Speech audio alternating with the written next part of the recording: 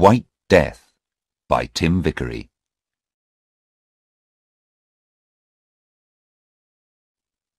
Chapter 1. The woman stood in front of the prison. The prison was a big, dirty building in the biggest town of a hot country. The woman was very hot, and she did not like the noise from all the cars in the road. She was an Englishwoman, and she did not like hot countries or a lot of noise. She was tall, about 50 years old, with blue eyes and a long face. Her face was red, and she looked tired and angry. She knocked at the door of the prison. For a long time, nothing happened. Then a little window opened in the door, and a man looked out at her. "Yes? What do you want?" "I want to see my daughter. It's very important." "Name?" "Anna Harland." "Is that your name or your daughter's name?"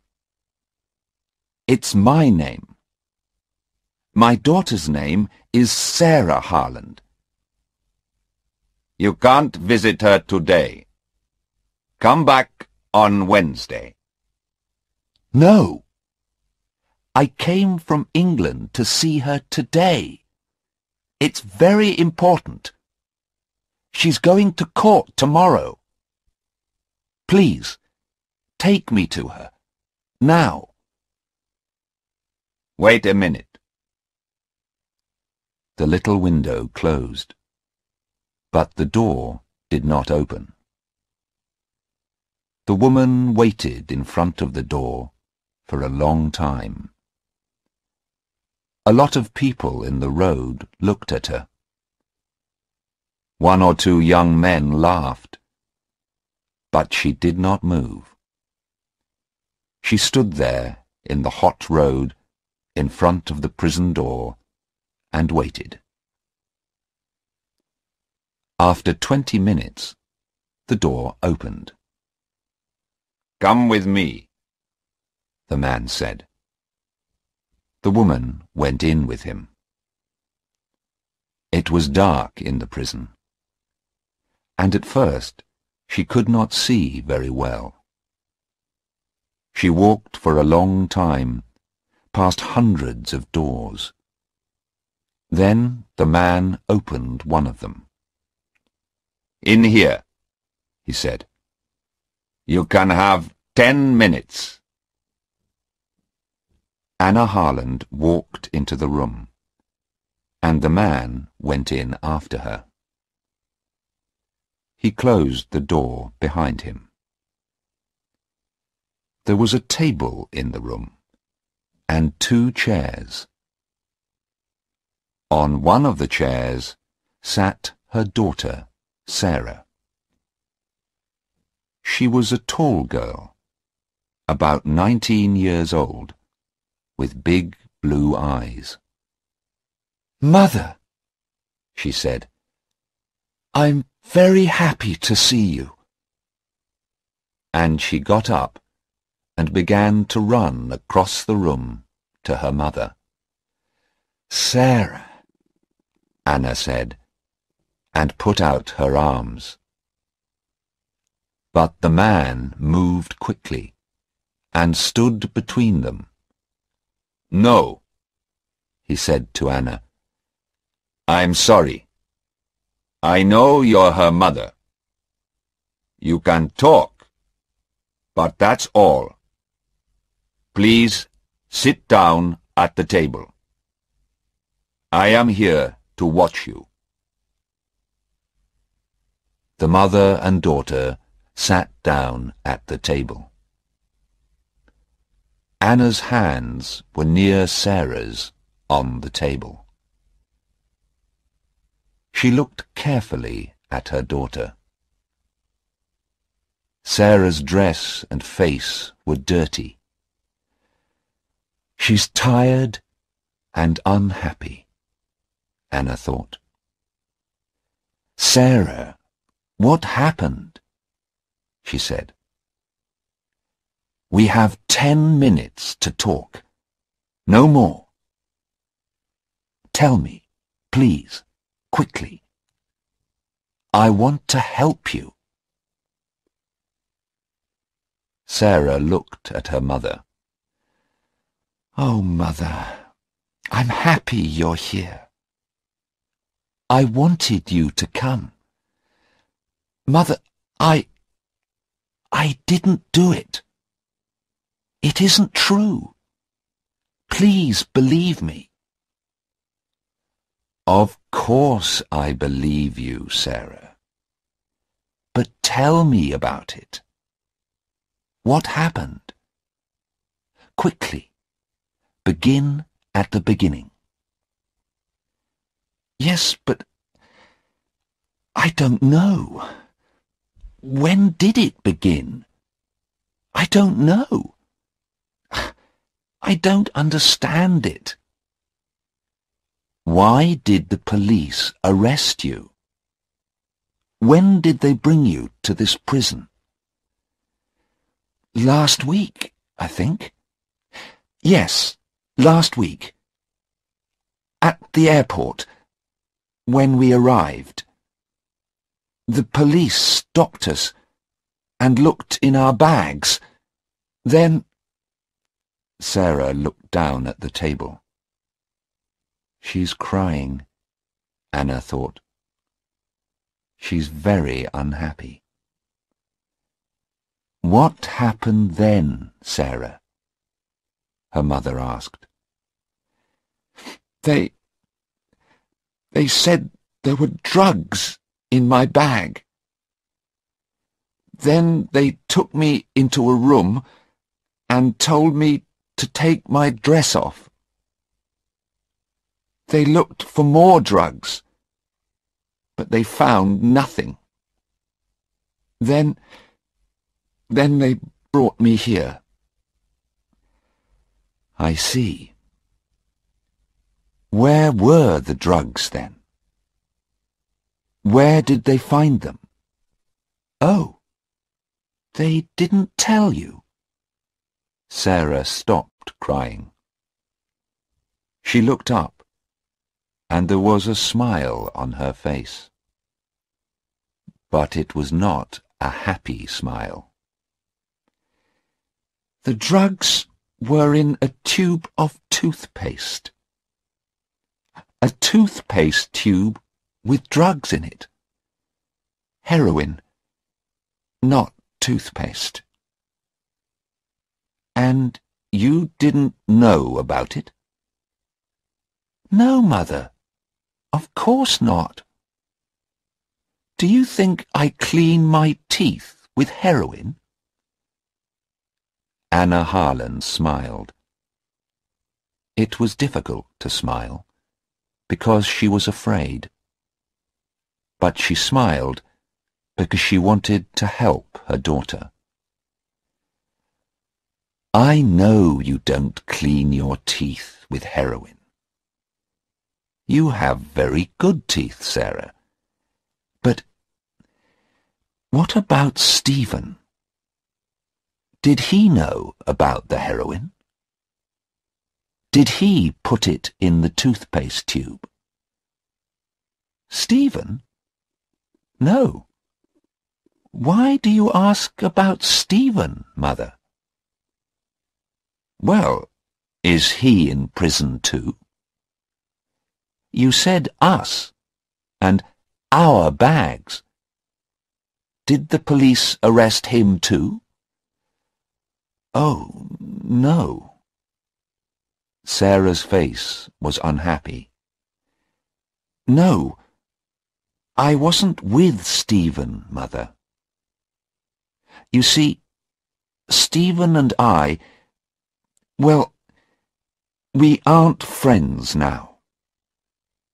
I left him about 2 months ago, and then I met Hassan. Hassan? Yes. I was with Hassan at the airport. Stephen was on the plane too. I don't know why. But he wasn't with me. It's Hassan. He was with me. Hassan's important to me now, not Stephen. Anna looked at her daughter. I see. And did the police arrest this Hassan too? Is he in prison? Yes, he is. They arrested him, but I can't see him. I asked them. I wanted to see him, but they said no. Mother, I'm sure Hassan didn't know about the heroin. He's a good man. He didn't know, I'm sure. Then why was the heroin in your bag, Sarah? I don't know, Mother. I don't know. The man looked at the clock in the room. I'm sorry, Mrs. Harland, he said, but that's 10 minutes. It's time to go. Anna Harland stood up slowly. All right, she said. But don't be afraid, Sarah. I'm coming to the court tomorrow. Yes, Mother, Sarah said. Thank you. The police are bringing Hassan to court tomorrow too, I think. You can see him there. He's a good man, Mother, and I'm sure he didn't know about the drugs. Perhaps, Anna said. She walked slowly to the door, and then stood by the door and looked at her daughter again. Sarah, you are telling me the truth, aren't you? Sarah began to cry again. Yes, Mother, of course I am. I always tell you the truth. You know that. Anna smiled. Yes, Sarah, she said quietly. Yes, I believe you. She went through the door, and the man went out after her. Sarah sat quietly at the table in the room and looked at her hands. Yes, she thought. I told you the truth, Mother. I always tell you the truth. But I didn't tell you everything. She put her head in her hands. Chapter 2. Anna Harland left the prison and went to talk to the police. She waited a long time in a small office. But after an hour, a policeman came into the room. He was a big man, about 55 years old, with brown eyes and a nice smile. He moved very slowly and quietly. Good afternoon, Mrs. Harland, he said. My name is Detective Inspector Aziz. I arrested your daughter 3 days ago. I'm very sorry for you. This is a very unhappy thing for a mother. It's a very unhappy thing for my daughter, Inspector, Anna said angrily. Because she didn't do it. She's innocent, you know. She knows nothing about those drugs. Detective Inspector Aziz looked at her carefully for a minute. He did not know many English women. She has an interesting face, he thought. Very blue eyes and a long nose. She is not afraid of me, and she is not crying. Perhaps she wants to know the truth. Perhaps she can help me, too. Well, Mrs. Harland, he said slowly, it's difficult for me. Is your daughter telling the truth? Is she innocent? Because the drugs were in her bag, you know. I know, Anna said. But she was with a young man, Hassan. She doesn't know him very well, I think. Tell me about him, please. I want to know. Inspector Aziz smiled. All right, he said. But first, tell me about your daughter. Why was she on that plane? Why did she come to this country? Tell me. Anna Harland looked at him. He's a nice man, she thought. He listens to people. Perhaps he wants to help. Perhaps he can understand Sarah. Do you have daughters? She asked. Yes, the inspector answered. 2. Then perhaps you can understand, Anna said.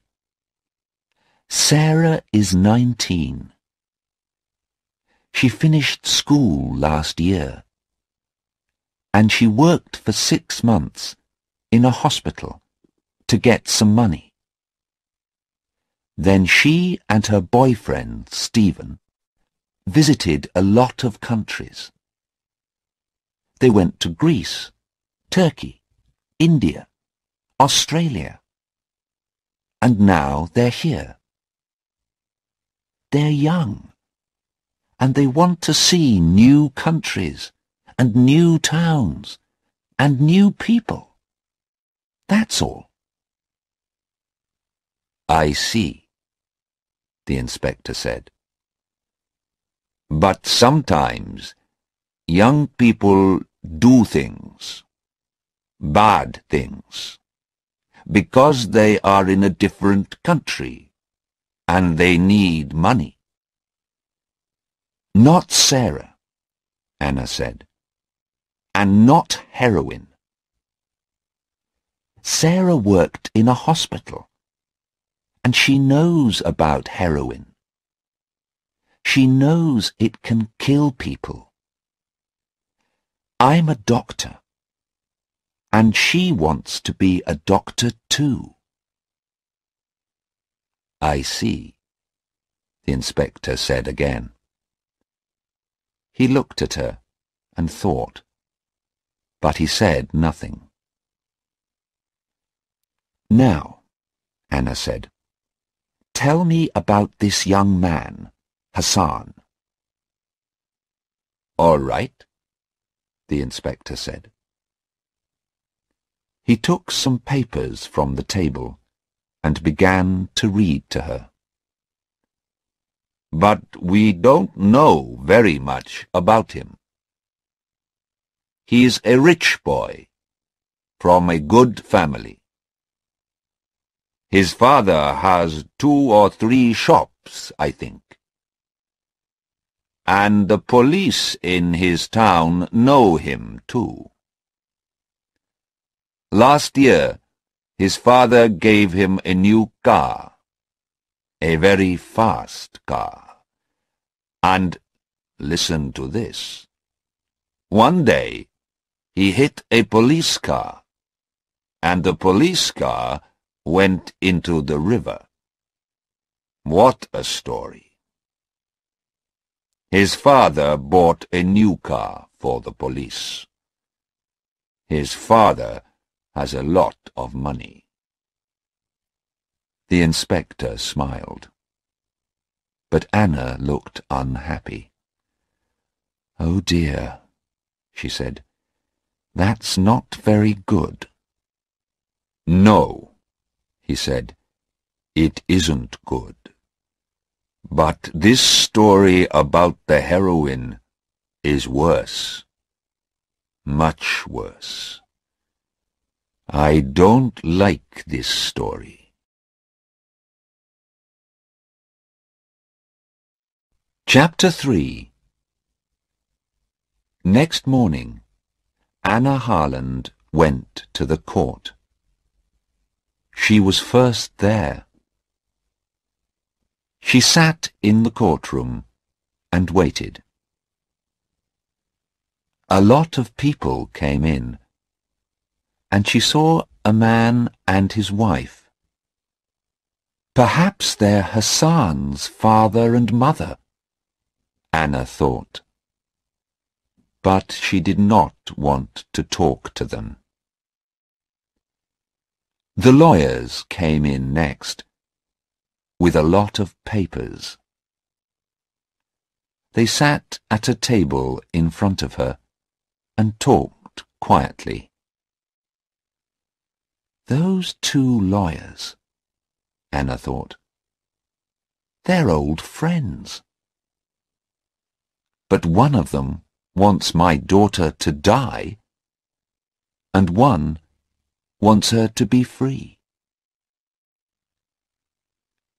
After the lawyers, the jury came in. 12 people, men and women. They sat down and watched the lawyers. They looked at Anna and then talked quietly about her. These people don't look very important, she thought.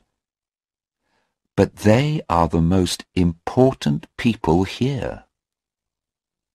They're going to say, "She did it," or "She didn't do it."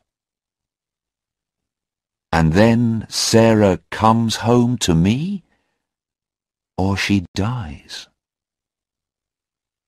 She watched their faces carefully. Then some policemen came in. Inspector Aziz saw Anna and smiled at her. But Anna did not talk to him, because Sarah came in at the same time. She looked afraid, and her face was very white. She looked across the courtroom, saw her mother, and gave her an unhappy smile. There were 2 policemen behind Sarah, but Anna did not look at them. She looked at the tall, dark young man next to Sarah, Hassan. He's about 20 years old, Anna thought. He's very tall. But he has a nice face and very beautiful dark eyes. Sarah likes him, and I can understand that. But he looks very unhappy too, and afraid. His hands are moving all the time. Hassan looked at Sarah and smiled. She smiled back at him. Anna wanted to talk to Sarah, but just then a policeman said loudly, "All stand, please." Everybody stood up, and the judge came into the courtroom. He went to his chair and sat down. The police lawyer began. "These two young people came into our country last week," he said. "The young man lives in this country, and the young woman is English. At the airport, the police looked in their bags, and they found 3 tubes of toothpaste. These tubes of toothpaste." He had the 3 tubes in his hand, and he looked at them. Everybody could see them. "But are they tubes of toothpaste?" he asked. "No, men and women of the jury, they are not. Oh, no. There is no toothpaste in these tubes. There is heroin in them. Yes, heroin. A bad, dirty drug. Perhaps the worst drug. People die from this drug. The White Death, they call it." The lawyer stopped and looked at the jury. He waited for a minute or two. The courtroom was very quiet. Then he began again. "But why, you ask me? Why did these 2 young people have this heroin in their bags? I can't tell you. Because heroin is one of the most expensive drugs, too.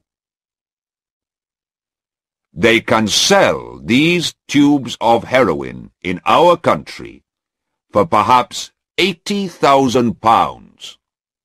£80,000. Easy money. And men and women of the jury, many people in our country, young people, school children too, take this drug. At first, it's exciting, and they feel happy. But then, they need more and more heroin. And they need more money to buy the drug. They leave their homes and families. They take more heroin. And more. They can't stop. Soon, the drug begins to kill them. And in the end, they die. The White Death. It's not a quick death. And it's not an easy death. Yes, men and women of the jury, many young people and children, your children and my children, remember, die because of this drug. The lawyer stopped again. The jury watched him and waited. He's very good, Anna thought. Very, very good. He's telling the jury an exciting story, and they like him. But it isn't good for Sarah. The lawyer walked across the courtroom and stood in front of the jury. "But, my friends," he said to the jury, "we have a law in this country, and the law is not difficult to understand. When people bring heroin into this country, they bring death too. We need to stop these people. And how can we do that? The answer is easy. The law for these people is death." The lawyer walked back to his table. "Now, please look at these two young people here in this court," he said to the jury. "They brought heroin into this country. The airport police are going to tell you about it. Please listen carefully. It's not a long story. And remember, the law is death." The police lawyer sat down, and an airport policeman went to the front of the courtroom. Anna felt ill. She looked at Sarah. Sarah was white-faced and very afraid. Anna closed her eyes. Sarah, she thought. Oh, Sarah. The police lawyer stood up again. "Please tell the court about Sarah Harland and Hassan," he said to the airport policeman. "Yes, sir," said the policeman. "I found 2 tubes of toothpaste in the girl's bag and 1 tube in the young man's bag.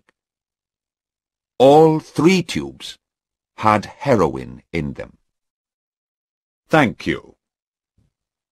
The police lawyer sat down, and Mr. Cheng, Sarah's and Hassan's lawyer, stood up. "What did Sarah Harland say when you found the heroin?" he asked. "Nothing, sir. She began to cry." "I see. Was she afraid?" The policeman thought for a minute. "I don't know, sir. Perhaps she was, yes." "And she said nothing? Are you sure?"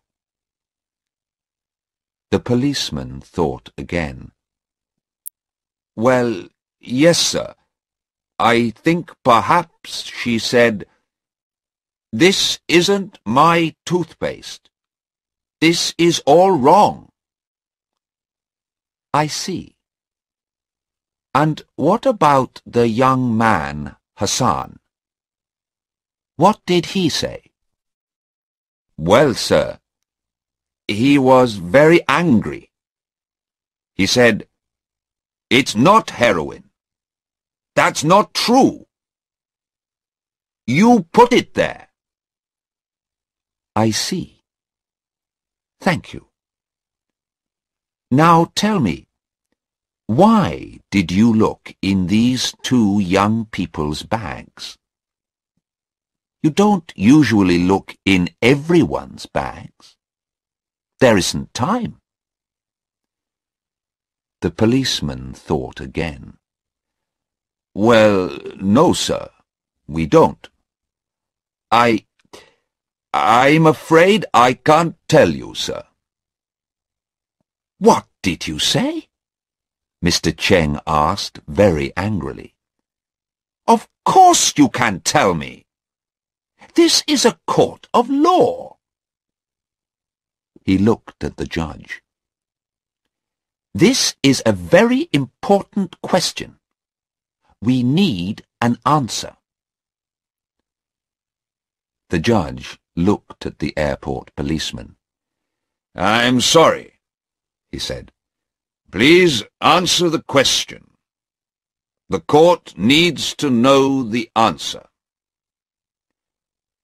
Yes, sir. Well, you see, there was a telephone call. Someone telephoned me before the plane arrived. The telephone caller said, "There's some heroin on the plane. A young man and a young woman are carrying it." I see, Mr. Cheng said. He smiled. That's very interesting. And who made this telephone call? I don't know, the policeman said. It was a man, and he talked in English. I don't know his name. Suddenly, Anna heard a noise. She looked behind her at the door of the courtroom. A tall young man came into the back of the room. Anna knew him at once. It was Stephen, Sarah's old boyfriend. A policeman took him to a chair near Anna. He saw Anna, and for a second he looked afraid. But then he smiled and sat down next to her. Mrs. Harland, he said quietly, it's good to see you. When did you arrive? Yesterday, she said. Why are you late? I couldn't find the court, he answered. He looked very unhappy. Tell me how to help, he said. I want to help Sarah, but what can I do? I was on the plane too, but I couldn't help her. I don't want her to die. Stay with me, young man,